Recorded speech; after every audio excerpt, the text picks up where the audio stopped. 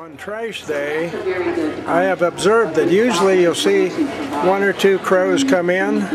It's almost like they survey the neighborhood, and then they call to their friends, and then they come in. Maybe 30, 40, 50 crows will come and scavenge out of that trash can. Now, we were in Canada, in Ontario, going on a canal, and I can't recall offhand the city we went to. It was just a small town, but it was through corn country. And they had simulated gunshots going off in the field to try and scare the crows away. But my observation is they soon get conditioned to that and it doesn't work. Thank you very much. There's a lot of noise.